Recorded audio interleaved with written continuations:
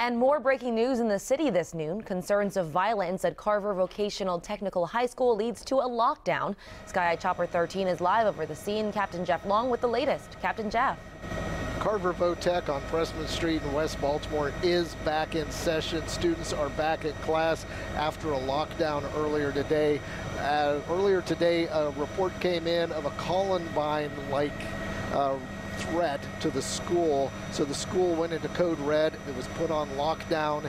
Now, while it was under lockdown, several of the students decided to leave on their own, and even some parents came and picked up some of their students. But the school did come off lockdown and is back in session right now. Reporting live from Sky Chopper 13, I'm Captain Jeff Long. Back to you. Captain Jeff, thank you, and we will bring you more information as we get it.